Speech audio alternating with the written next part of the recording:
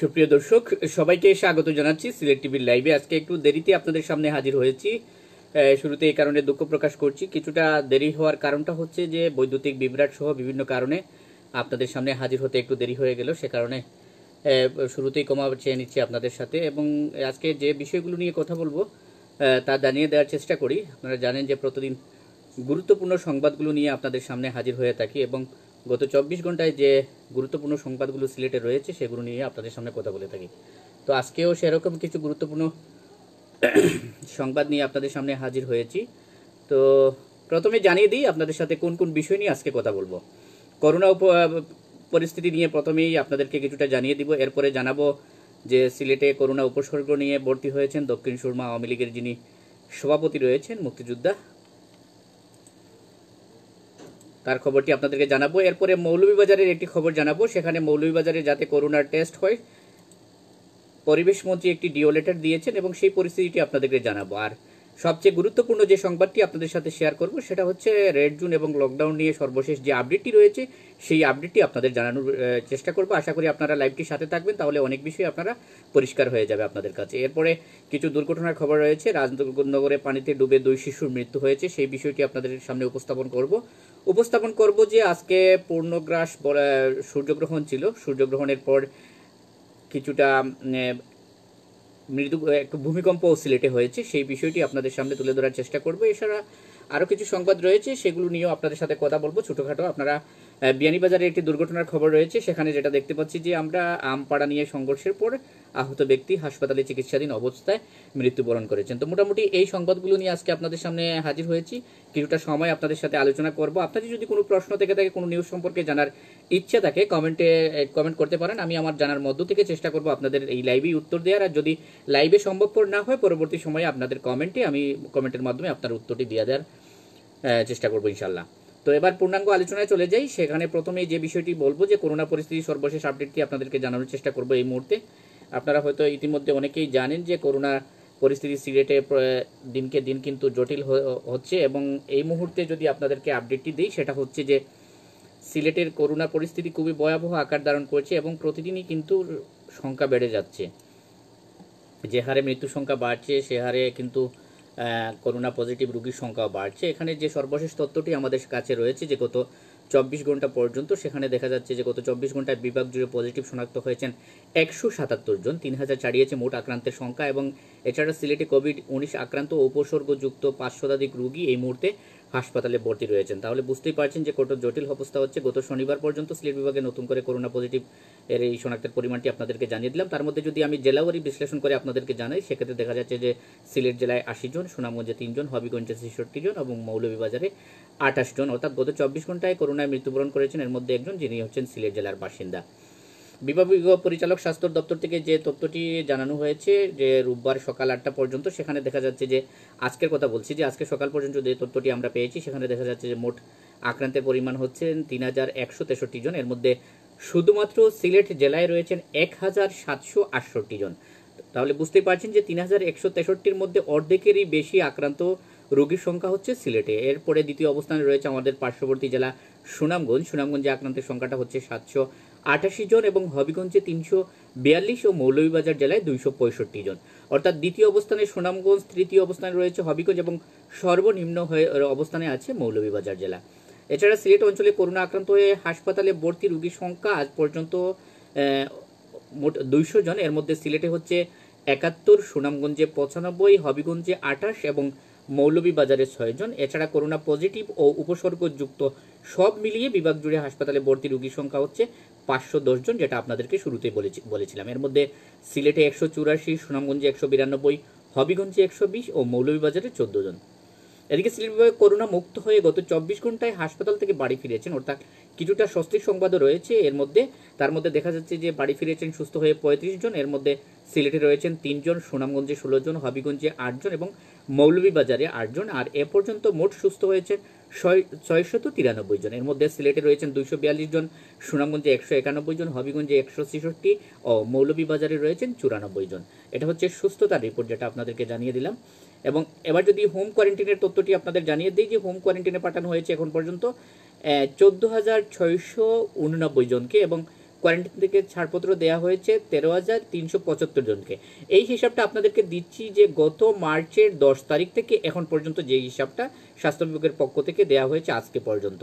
এছাড়া এই মুহূর্তে হোম কোয়ারেন্টাইনে অবস্থান করছেন 1,314 জন, এর মধ্যে সিলেটে 538, সুনামগঞ্জে 459, হবিগঞ্জে 17 এবং মৌলভীবাজারে 300 জন। এ পর্যন্ত হাসপাতালে কোয়ারেন্টাইনরত আছেন বিভাগের 200 পুরো বিভাগ জুড়ে 269 জন, এর মধ্যে সিলেটে 80, সুনামগঞ্জে 33, হবিগঞ্জে 126 এবং মৌলভীবাজারে 30 জন। তারা সংশ্লিষ্ট জেলা ও উপজেলা হাসপাতাল এবং স্বাস্থ্য কমপ্লেক্সগুলোতে চিকিৎসাধীন রয়েছেন। এদিকে আপনাদেরকে গতকালকে জানিয়ে দিয়ে যে গত 24 ঘন্টায় সিলেটে করোনা আক্রান্ত হয়ে একজন মৃত্যুবরণ করেছেন, যিনি শহরের বাসিন্দা এবং তিনি একজন মুক্তিযোদ্ধা এবং আইনজীবী ছিলেন। তাকে নিয়ে সিলেটে মোট মৃত্যুর সংখ্যা এখন পর্যন্ত দাঁড়িয়েছে 57 জনে। এর মধ্যে শুধু সিলেট জেলায় মৃত্যুর সংখ্যাটা হচ্ছে 45, সুনামগঞ্জে 4, হবিগঞ্জে 4 এবং মৌলভীবাজারে 4 জন। তো মোটামুটি ছিল এই করোনা নিয়ে সর্বশেষ যে তথ্যটি তা আপনাদের সাথে শেয়ার করলাম। আপনাদের যদি কোনো প্রশ্ন থেকে থাকে আপনারা প্রশ্নগুলো করতে পারেন, আমি সব শেষে চেষ্টা করব আপনাদের প্রশ্নগুলোর উত্তর দেয়। ইতিমধ্যে অনেকেই কমেন্ট করে ফেলছেন, আপনারা কমেন্ট করতে থাকুন। আপনাদের কমেন্টে যদি কোনো ধরনের প্রশ্ন বা জিজ্ঞাসা থাকে আমি চেষ্টা করব শেষের দিকে সেই তথ্যটি দেওয়ার। এবার যেটি জানাচ্ছি যে করোনা উপসর্গ নিয়ে দক্ষিণ সুরমা উপজেলা আওয়ামী লীগের সভাপতি হাসপাতালে ভর্তি হয়েছেন। আপনারা জানেন যে দক্ষিণ সুরমা আওয়ামী লীগের সভাপতি হচ্ছেন বীর মুক্তিযোদ্ধা সাইফুল ইসলাম। তিনি রোববার দুপুরে নগরীর সিলেটের মাউন্ট এডুরা হাসপাতালে তাকে ভর্তি করা হয়েছে। স্বেচ্ছাসেবক লীগের সহসভাপতি ডাক্তার রকিবুল হাসান জুয়েল এই বিষয়টি নিশ্চিত করেছেন। মহানগর স্বেচ্ছাসেবক লীগের দায়িত্বে রয়েছেন তিনি। সাইফুল আলম কিছুদিন ধরে জ্বরসহ করোনার উপসর্গে ভুগছেন। করোনা পরীক্ষার জন্য গত রোববার দক্ষিণ সুরমা উপজেলা স্বাস্থ্য কমপ্লেক্সে তার নমুনা সংগ্রহ করা হয়, তবে এখনও রিপোর্ট আসেনি। এই অবস্থায় তার শারীরিক অবস্থার অবনতি হলে তাকে হাসপাতালে ভর্তি করা হয়। এখানে একটা বিষয় জানিয়ে রাখি যে সিলেটে করোনা পরীক্ষায় কিন্তু বেশ একটা ধীরগতি পরিলক্ষিত হচ্ছে। আপনারা হয়তো সোশ্যাল মিডিয়ায় দেখতে পাবেন যে অনেকেই কিন্তু বিভিন্ন সময়ে স্ট্যাটাস দিচ্ছেন, কেউ 10 দিন পরে রিপোর্ট পাচ্ছেন, কেউ 12 দিন পরে রিপোর্ট পাচ্ছেন। কিন্তু এই যে একটা অবস্থা, মানে একটা জট লেগে গেছে করোনা পরীক্ষায়, এখনো বলা হচ্ছে যে সিলেটে অসংখ্য নমুনা রয়ে গেছে যেগুলার এখনো পরীক্ষা করা বাকি। কিন্তু সিলেটে যে দুটি ল্যাব রয়েছে, একটি উসমানী মেডিকেল কলেজ হাসপাতালে এবং একটি শাহজালাল ইউনিভার্সিটি, তারা কিন্তু পরীক্ষা করে সেগুলো শেষ করতে পারছে না, যে কারণে মাঝে মধ্যেই দেখা যাচ্ছে যে ঢাকায় পাঠানো হচ্ছে এবং সেখান থেকে টেস্টগুলো করানো হচ্ছে। এখনও যেভাবে জট লাগছে সেটাও হয়তো ঢাকায় পাঠিয়ে জটটি কমাতে হতে পারে। এই হচ্ছে অবস্থা। এর মধ্যে কিন্তু সব জায়গায় করোনা পরীক্ষাও হচ্ছে না। এখন যে তথ্যটি আপনাদের সাথে শেয়ার করবো সেটা হচ্ছে মৌলভীবাজারের রোগীদেরও কিন্তু চিকিৎসা করাতে টেস্ট করাতে হয়, টেস্ট করাতে হয় সিলেটে এসে। সে কারণে মৌলভীবাজারে যাতে একটি পিসিআর ল্যাব স্থাপন করা হয় সেজন্য একটি ডিও লেটার দিয়েছেন মৌলভীবাজার 1 আসনের সংসদ সদস্য এবং পরিবেশ, বন ও জলবায়ু পরিবর্তন বিষয়ক মন্ত্রী মোহাম্মদ শাহাবুদ্দিন। সেটি এখন আপনাদেরকে জানাবো। তিনি গতকাল মৌলভীবাজার সদরে অবস্থিত 250 শয্যা বিশিষ্ট হাসপাতালে করোনা ভাইরাসে আক্রান্ত ও মুমূর্ষ রোগীদের উন্নত চিকিৎসার জন্য জরুরি ভিত্তিতে পিসিআর ল্যাব, আইসিইউ ইউনিট ও সেন্ট্রাল অক্সিজেন সিস্টেম স্থাপন ও চালু করার জন্য এই ডিও লেটারটি প্রেরণ করেছেন। এবং তিনি যেটা বলছেন যে নিজ জেলা মৌলভীবাজারে কোনো পিসিআর ল্যাব, সরকারি বেসরকারি হাসপাতালে আইসিইউ ইউনিট এবং সেন্ট্রাল অক্সিজেন সিস্টেম না থাকায় জেলার করোনা ভাইরাস আক্রান্ত রোগী, হৃদরোগী এবং মুমূর্ষ রোগীদের উন্নত চিকিৎসা সেবা প্রদান করা সম্ভবপর হচ্ছে না। মানে তিনি তার অসহায়ত্বের কথাটা সরকারকে তুলে ধরেছেন, কিন্তু সরকার যেন এ ব্যাপারে দ্রুত উদ্যোগ নেয় সে কারণে তিনি ডিও লেটারটি দিয়েছেন এবং সবচেয়ে বেশি গুরুত্ব দিয়েছেন যে পিসিআর ল্যাব না থাকায় করোনা ভাইরাস সন্দেহে সংগৃহীত নমুনাসমূহ পরীক্ষার জন্য ঢাকায় প্রেরণ করতে হয় এবং সেখানে বলেছেন যে রিপোর্ট পেতে 10 থেকে 12 দিন সময় লেগে যায়, যার ফলে করোনা ভাইরাস আক্রান্ত রোগীর সঠিক সময়ে চিকিৎসা সেবা প্রদান, কোয়ারেন্টাইন করা যথাযথভাবে সম্ভবপর হচ্ছে না। তাছাড়া সন্দেহভাজন রোগীরা স্বাভাবিক চলাফেরা করায় অন্যদের মধ্যেও এই ভাইরাস দ্রুত সংক্রমিত হয়ে রোগীর সংখ্যা দিন দিন বৃদ্ধি পাচ্ছে। রিপোর্ট পেতে বিলম্ব হওয়ায় সন্দেহভাজন অনেক রোগী মারা যাচ্ছেন। এটাই হচ্ছে বাস্তবতা, যার ফলে জনমনে ক্ষোভের সঞ্চার হয়েছে এবং এই প্রেক্ষিতে তিনি এই ডিও লেটারটি দিয়েছেন। অনেকেই কমেন্ট করছেন লকডাউনের বিষয়ে। আপনাদের লকডাউন প্রসঙ্গে এবার আসছি আমি। যেটা নিয়ে এত বেশি আলোচনা সমালোচনা হচ্ছে সেটা হচ্ছে খুবই গুরুত্বপূর্ণ একটি বিষয় যে সিলেটকে রেড জোন ঘোষণা করা হবে কিনা। আর যদি রেড জোন ঘোষণা করা হয় তাহলে লকডাউন অবশ্যই করতে হবে, যেহেতু স্বাস্থ্য মন্ত্রণালয়ের একটি একটি নির্দেশনা রয়েছে যে লকডাউনকৃত এলাকাকে, রেড জোন ঘোষণাকৃত এলাকাকে লকডাউন করার। সুতরাং এই বিষয়ে আলোচনা করব এবার। সিলেটের রেড জোনগুলোকে নতুন লকডাউন করা নিয়ে জলগুলা করা হয়েছে বেশ কিছুদিন ধরে। বৈঠকের পর বৈঠক হয়েছে। আপনারা জানেন যে জেলা পর্যায়ে একটি মাল্টি সেক্টরাল কমিটি রয়েছে, তারা সিদ্ধান্ত নিয়েছেন যে সিলেটকে রেড জোন ঘোষণা করার পরে লকডাউনের বিভিন্ন বিষয়ে সিদ্ধান্ত তারা নিয়েছিলেন, কিন্তু সেই সিদ্ধান্ত থেকে বিভিন্ন অজুহাতে কিন্তু এখন তারা সরে এসেছেন। এই ধরনের কথাবার্তা শোনা যাচ্ছে যারা এটার সাথে সংশ্লিষ্ট রয়েছেন এবং বলা হচ্ছে যে সংক্রমিত অত্যধিক হওয়ার কারণে রেড জোন বা বিবেচনা এলাকার মধ্যে পড়েছে সিংহগাঁও এলাকা, কিন্তু সরকারি সিদ্ধান্ত অনুসারে এসব এলাকার লকডাউনের আওতায় আনার কথা। কিন্তু সিলেটে সেই লকডাউন এখন আর, যেটা আমরা বলতে চাচ্ছি যে না হওয়ার সম্ভাবনাটাই বেশি। তাদের পক্ষ থেকে যে আলোচনাটা হচ্ছে সেটা নিয়ে অনেকেই বলছেন যে এই মুহূর্তে লকডাউন হওয়ার সম্ভাবনা তেমন একটি নেই, যেহেতু সিলেটে লকডাউন নিয়ে দায়িত্বশীলদের কাছ থেকে মিলছে ভিন্ন ভিন্ন কথা। কেউ বলছেন যে লকডাউনের সিদ্ধান্তের জন্য তারা অপেক্ষায় রয়েছেন, যে উপর মহল থেকে যে ধরনের নির্দেশনা আসবে সেই নির্দেশনাটি তারা বাস্তবায়ন করছেন। এখানে সাব্বির আহমদ ফয়েজ লিখছেন যে লকডাউন না হওয়ার কারণটা কি, দায়ভার কে নেবে। আরেকজন বলছেন মাহফুজ আহমেদ লকডাউনের বিষয়টি বলেন। এই তো ভাই লকডাউন নিয়ে আলাপ করছি। সাব্বির আহমদ ফয়েজ বলছেন যে না হওয়ার কারণটা কি। নিশ্চয়ই আপনি যেহেতু গণমাধ্যমে কাজ করেন আপনি ইতিমধ্যে কারণগুলো জেনে নিয়েছেন, যদিও আকার ইঙ্গিতে সবাই বোঝাচ্ছে যে অর্থ বছরের শেষ সময় ব্যাংকিং লেনদেন থেকে শুরু করে আনুষঙ্গিক আরও বিষয় রয়েছে, যদিও কেউ মুখ খুলে ওইভাবে মিডিয়ার সাথে কথা বলছেন না, কিন্তু এই বিষয়গুলোই মূলত কাজ করছে লকডাউনের পিছনে। অর্থনৈতিক বিষয়টাই শুধু ব্যাংকিং বিষয় নয়, আরও অন্যান্য অর্থনৈতিক যে বিষয়গুলো রয়েছে, হয়তো দোকানপাট বন্ধ থেকে শুরু করে আনুষঙ্গিক অর্থনৈতিক যে বিষয়টা থমকে দাঁড়াবে সেই বিষয়গুলো সামনে রেখেই নিশ্চয়ই এই সিদ্ধান্ত থেকে সরকার ধীরে ধীরে পিছু হচ্ছে।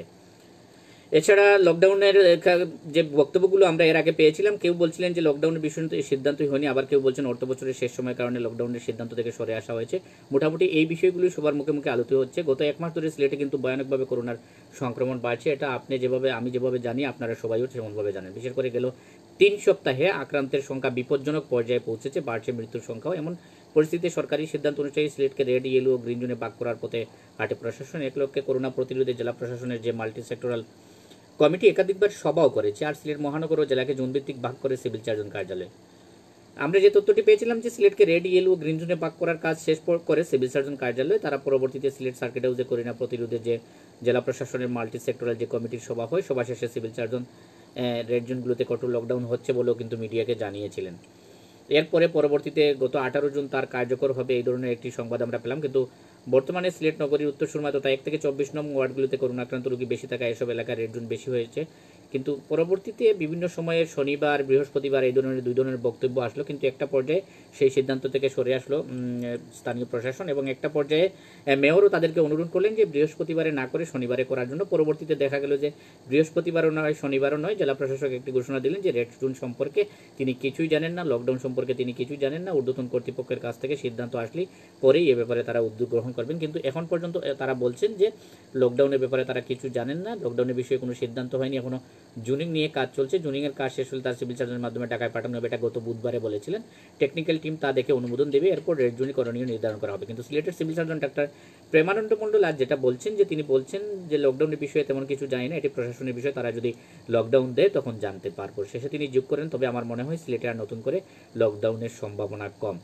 অর্থাৎ সিভিল সার্জন আবারও বলছেন যে তিনি এই বিষয়ে কিছু জানেন না, এবং সিলেটে লকডাউন হওয়ার ব্যাপারে যে সম্ভাবনাটি ছিল সেটি তিনি উড়িয়ে দিয়েছেন, এবং বলছেন যে আপাতত লকডাউন হওয়ার সম্ভাবনাটা খুবই কম বলে তিনি উল্লেখ করেছেন। আশা করি বিষয়টি আপনারা বুঝতে পেরেছেন যে প্রশাসনের বিভিন্ন পর্যায়ের কর্মকর্তারা বিভিন্ন বিষয়ে সময়ে বিভিন্ন কথাবার্তা বলার পরে এখন সর্বশেষ যে তথ্যটি আমরা জানতে পারলাম সেটা হলো সিভিল সার্জনই একটি আশঙ্কা প্রকাশ করছেন যে লকডাউন হওয়ার ব্যাপারে তার কাছে তেমন কোনো তথ্য নেই। আর যেহেতু তথ্য নেই এবং হয়তো ভিতরের খবরটা হচ্ছে যে এই মুহূর্তে লকডাউন সিলেটে নাও হতে পারে। এই হলো মোটামুটি লকডাউন নিয়ে আপনাদের অনেকের জিজ্ঞাসা আছে, অনেকের প্রশ্ন আছে। আপনারা হয়তো লকডাউন সম্পর্কে আপনাদের ধারণাটা কিছুটা হলে পাল্টাবে, যে প্রশাসন আপাতত ভিন্ন পথে এগুচ্ছে এবং সিলেট নিয়ে তাদের চিন্তা হয়তো অন্যরকম তারা করছে। রেড জোন বা লকডাউন নিয়ে তেমন একটা আলাপ আলোচনাও নেই, কারণ কোনো সিদ্ধান্তও নেই। সুতরাং স্বাভাবিক জীবনযাত্রা চলবে, আগে যেভাবে চলছিল সেভাবেই। এবার একটি দুর্ঘটনার খবর আপনাদেরকে জানাবো। রাজনগরে পানিতে ডুবে 2 শিশুর মৃত্যু হয়েছে। করোনাকালেও দুর্ঘটনা থেমে নেই, আপনারা জানেন বিভিন্নভাবে দুর্ঘটনাগুলো ঘটছে। অসতর্কতার স্বরূপ মৌলভীবাজারের রাজনগর উপজেলার কদমহাটা এলাকায় পুকুরের পানিতে ডুবে 2 শিশুর মৃত্যু হয়েছে। পরে স্থানীয়রা মৃতদেহ দুটি উদ্ধার করেছে। রবিবার দুপুর 1টার দিকে উপজেলার মনসুরনগর ইউনিয়নের কদমহাটা এলাকার সানুমিয়ার বাড়িতে এই ঘটনাটি ঘটে। পুলিশ জানায় 2-3 দিন আগে মৌলভীবাজার সদর উপজেলার বর্ষিজুড়া এলাকার দেলোয়ার হোসেনের মেয়ে কদমহাটা এলাকায় অসুস্থ নানীকে দেখতে আসে শামিমা বেগম নয়। রবিবার দুপুর 1টার দিকে কদমহাটা গ্রামের সানুমিয়ার মেয়ে সানজিদা আক্তারকে সাথে করে নিয়ে শামিমা বেগম বাড়ির আঙ্গিনায় খেলা করছিল। কোনো এক সময় পরিবারের লোকজনের অগোচরে তারা বাড়ির দক্ষিণ পাশের পুকুরে কোনো এক সময় ডুবে যায়। দুপুর 1টার দিকে তাদের খুঁজতে গিয়ে পানিতে ভাসতে দেখেন। পরে পানি থেকে মৃতদেহ দুটি উদ্ধার করা হয়। খবর পেয়ে পুলিশ ঘটনাস্থলে যায়। নিহত 2 শিশু সম্পর্কে তারা খালাতো বোন বলে জানিয়েছে পুলিশ। অর্থাৎ 2 খালাতো বোনই একসাথে মারা গিয়েছে এবং অনাকাঙ্ক্ষিত একটি মৃত্যুর ঘটনা ঘটেছেই বলা যায়। এছাড়া আরেকটি সংবাদ আপনাদেরকে এখন জানিয়ে দিই যে বিয়ানীবাজারে আমপাড়া নিয়ে হামলার ঘটনা ঘটেছিল, চিকিৎসাধীন অবস্থায় এই আহত ব্যক্তির মৃত্যু হয়েছে। এই ঘটনাটি ঘটেছে যে আমপাড়া নিয়ে যে বিরোধটি হয়েছিল সেটা হচ্ছে উপজেলার আলীনগর ইউনিয়নের খাসা গ্রামে এই ঘটনাটি ঘটে। গত 1 জুন এই ঘটনা ঘটলে শনিবার রাতে আকদ্দোস আলী নামের ওই ব্যক্তি মারা যান। তিনি সিলেট উসমানী মেডিকেল কলেজ হাসপাতালে চিকিৎসাধীন ছিলেন, অর্থাৎ আহত অবস্থায় ভর্তি হয়েছিলেন তিনি উসমানী মেডিকেল কলেজ হাসপাতালে এবং সেখানে চিকিৎসাধীন অবস্থায় তিনি মৃত্যুবরণ করেন। অর্থাৎ করোনাকালেও কিন্তু থেমে নেই দ্বন্দ্ব সংঘাত এবং খুনোখুনির ঘটনাগুলো। গত 3 দিন ধরেই কোনো না কোনো ঘটনা নিয়ে আপনাদের সামনে কথা বলছি এবং এই সংবাদগুলো নিয়ে যখন পর্যালোচনা করছি তখন এই ধরনের কোনো না কোনো ঘটনা আমাদের সামনে চলে আসছে। এবার সর্বশেষ যে সংবাদটি জানাবো সেটা হলো যে বেশ কয়েকদিন ধরে আরেকটি আলোচিত বিষয় আপনারা জানিয়েছিলেন যে সূর্যগ্রহণের বিষয়। সেই সূর্যগ্রহণটি আজকে হয়েছে এবং সেই সাথে মৃদু ভূকম্পনও আজকে সিলেটে অনুষ্ঠিত হয়েছে। সেটা 4:46 ভূকম্পন অনুভূত হয়। আবহাওয়া অফিসের তথ্য মতে রিক্টার স্কেলে যার মাত্রা ছিল 5.2। ভারত মিয়ানমার সীমান্তে এই ভূমিকম্পের উৎপত্তিস্থল বলে জানা গেছে। রোববার ছিল। এছাড়া আজকে বলেগ্রাস সূর্যগ্রহণও ছিল। সারা দেশের মতো সিলেট থেকেও দেখা যায় এই সূর্যগ্রহণ। দুপুরে সূর্যগ্রহণ শেষ হওয়ার পরই কিন্তু ভূকম্পন অনুভূত হয়। তো মোটামুটি এই ছিল সিলেটের গুরুত্বপূর্ণ যে ঘটনাগুলো, তার একটি সামারি আপনাদের সামনে তুলে ধরার চেষ্টা করলাম। এছাড়া যদি আপনাদের কোনো বিষয়ে জানার থাকে এই ভিডিওর কমেন্ট বক্সে আপনারা কমেন্ট করতে পারেন। আমি পরবর্তী সময়ে যখন সুযোগ পাবো আপনাদের কমেন্টে উত্তরটি দিয়ে দিব। এবং আরও কিছু সংবাদ, ছোটোখাটো সংবাদ রয়েছে। তার মধ্যে আপনারা জানেন যে সিলেট 2 আসনের যিনি সংসদ সদস্য মুকাব্বির খান, তিনি করোনা আক্রান্ত ছিলেন, তিনি সুস্থ হয়ে ইতিমধ্যে বাসায় ফিরেছেন, এটা একটি সুসংবাদ। এছাড়া আরও রয়েছে যে বারডেমের নতুন মহাপরিচালক হয়েছেন সিলেটের ডাক্তার কাইয়ুম চৌধুরী। ছোটোখাটো নিউজগুলো সেটা আপনাদেরকে জানাচ্ছি আর কি এই মুহূর্তে। এটা একটা সংবাদ। এছাড়া আরও আছে যদি বলি, সিলেটের সিভিল সার্জন কার্যালয়ের সামনে বাম গণতান্ত্রিক জোট বিক্ষোভ করেছে। সিলেটে মানববন্ধন করেছে মাইক অ্যান্ড সাউন্ড সিস্টেম মালিকদের সংগঠন। তারা 5 দফা দাবি দিয়েছে এবং তারা সেই দাবিতে সিলেটের যে কেন্দ্রীয় শহীদ মিনার রয়েছে সেই শহীদ মিনারের সামনে তারা মানববন্ধন করেছে। শ্রীমঙ্গলে প্রেস ক্লাবের সাধারণ সম্পাদককে অবাঞ্ছিত ঘোষণা করেছে আওয়ামী লীগ, তারাও এটা নিয়ে একটা আন্দোলন করছে সেখানে। তাহিরপুরে বর্ষাকালীন কৃষি প্রণোদনা বিতরণ করা হয়েছে। বড়লেখায় শিশু দর্শন চেষ্টা মামলায় কিশোরকে গ্রেপ্তার করা হয়েছে এবং আদালতে সে স্বীকারোক্তি দিয়েছে। এই ছিল বিভাগ জুড়ে ছোটোখাটো যে সংবাদগুলো, গুরুত্বপূর্ণ সংবাদগুলো আপনাদের সামনে তুলে ধরার চেষ্টা করলাম। আশা করি আপনাদের কিছুটা হলেও জানার ক্ষুধাটা মেটাতে পেরেছি। আর ভিডিওটি যদি ভালো লেগে থাকে তাহলে অবশ্যই শেয়ার করে বন্ধুদের দেখার সুযোগ করে দিবেন এবং লাইক কমেন্ট করে আমাদের সাথে থাকবেন। আর আমাদের পেজটিতে যদি আপনি লাইক করে না থাকেন তাহলে অবশ্যই লাইক করে ফেলবেন, কারণ আমরা দীর্ঘ দিন ধরে আপনাদের সাথে আছি এবং বিভিন্ন বিষয় নিয়ে আপনাদের সাথে কাজ করছি। বিশেষ করে গুরুত্বপূর্ণ সংবাদগুলো প্রতিনিয়ত আপনাদের সাথে শেয়ার করে যাচ্ছি। বিশেষ করে প্রবাসীদের জন্য অনেক কাজ করছি আমরা এই পেজগুলোতে। দেখবেন যে বিএসএন সংবাদ থেকে শুরু করে অনেক গুরুত্বপূর্ণ সংবাদ আমরা নিয়মিত শেয়ার করে যাচ্ছি। তো পরিশেষে আবারও অনুরোধ করছি, যদি মনে করেন যে ভিডিওটি কিছুটা হলে আপনাদের কাছে ইনফরমেটিভ বা উপকারী তাহলে অবশ্যই শেয়ার করে বন্ধুদের দেখার সুযোগ করে দেবেন এবং পেজটিতে লাইক করে সাথে থাকবেন। সেই সাথে আমাদের ইউটিউব চ্যানেল রয়েছে সেম নামে, সিলেট টিভি নামে। ইতিমধ্যে আপনাদের সাহায্য সহযোগিতায় আমাদের ইউটিউব চ্যানেলটি অনেক দূর এগিয়ে গেছে এবং প্রায় 87,000 সাবস্ক্রাইবার আমরা অতিক্রম করেছি। আপনারা সাথে থাকলে হয়তো খুব শীঘ্রই আমরা 1 লাখ সাবস্ক্রাইবারের যে মাইলফলক নিয়ে আমরা এগোচ্ছি সেটাও পূর্ণ হয়ে যাবে। আশা করি আপনারা ইউটিউব চ্যানেলটিও আমাদের সাবস্ক্রাইব করে পাশে থাকা বেল আইকনটি বাজিয়ে দিবেন, তাহলে সেখানে কোনো নিউজ আপলোড হওয়া মাত্র আপনারা নোটিফিকেশন পেয়ে যাবেন। সেই সাথে আরেকটি অনুরোধ যে আপনারা এখানে কী ধরনের সংবাদ বা কী ধরনের অনুষ্ঠান দেখতে চান সেটাও যদি কমেন্ট আকারে জানান, আমরা চেষ্টা করবো আপনাদের চাহিদা অনুযায়ী সেই ধরনের কাজকর্ম চালিয়ে যাওয়ার। কারণ এই সব আয়োজন যেহেতু আপনাদের জন্য, সুতরাং আপনাদের মতামতকে আমরা সর্বোচ্চ প্রায়োরিটি দিয়ে কাজ করব। তো আজকের মতো এখানে বিদায় নিচ্ছি। আগামীকাল আবারও গুরুত্বপূর্ণ সংবাদগুলো নিয়ে আপনাদের সামনে হাজির হব সেই প্রত্যাশায়। পরিশেষে সবাই সুস্বাস্থ্য এবং মঙ্গল কামনা করে এখানে বিদায় নিচ্ছি। সবাই সুস্থ থাকুন, ভালো থাকুন, আল্লাহ হাফিজ।